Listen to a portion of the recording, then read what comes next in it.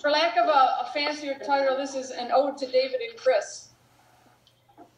It seemed just like yesterday, not 50 years, when to each other you've heard said, I do. Your future ahead, filled with hope and some fear, you clung to each other, true blue. If Dave ever doubted that Chris had his back, absentee she proved not to be. With tighty whities, the only clothes on his back, she rescued him when tied to a tree. Yeah.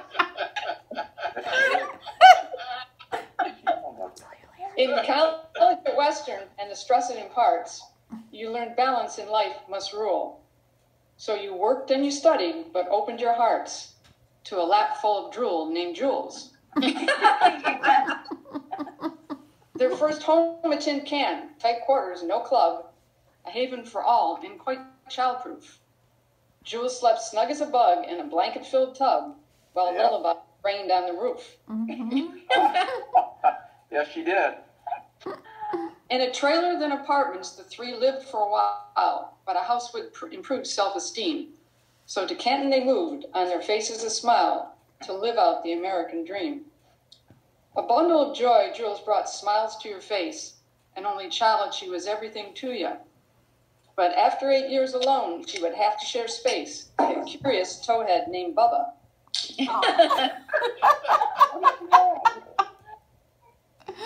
Once able to walk, he searched unrelenting, at times to his grandparents' surprise. One night, found the southpaw proudly presenting Grandpa's stereo's toad arm, a prize. Once able to walk, he searched unrelenting. Oh, excuse me. As for pets, they had Douglas for a short little while, but left him with Grandma when moving. Julie had always requested a dog as a child, but Dave was resistant, unmoving.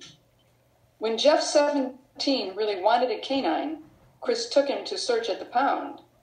When Dave arrived home, unbeknownst in his mind, a four-legged roommate for life they had found. Yes, yes, that's true. Half golden retriever, half German shepherd, Valentino, Val for short he was named. Tan and black he was colored, his demeanor none better. Bringing joy unmatched was his fame. Yes. And none about history, especially the Brits. Everyone knows Dave's password is 1066. I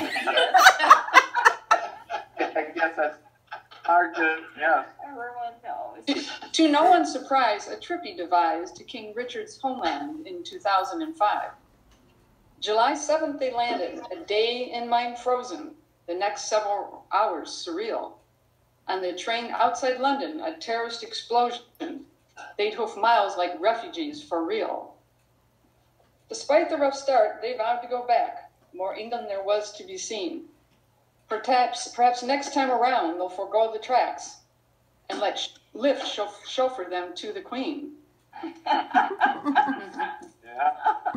Life's next big event left their hearts fully buoyed as Claire Bear came into their world. Their lives filled forever with absolute joy. Around her small finger, Papa and Nana were curled. Yeah. As the pure little princess, she liked dressing up, especially with Nana's own jewelry. Thank goodness she didn't get full into makeup, or Jules would become judge and jury. Living in Canton, they had a good life, but the lake house would soon gain Dave's favor. The push for the move would come out of strife, brought on by a schizophrenic neighbor. Oh, that's Kelly. What was his Both, name? Kelly. Kelly.